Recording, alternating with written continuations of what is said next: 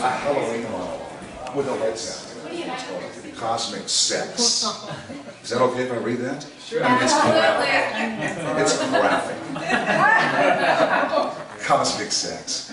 As the sun gave a sexy sideways wink from the corner of his saffron eye and disappeared behind Catalina Island, someone said, "Watch for the flash of green at his nadir point," which I didn't see.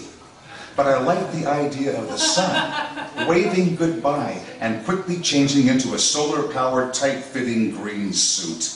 Ah, yes, that sly old playboy, posing manfully in the west and flashing those fiery tresses before flexing his way to a hot date with the moon.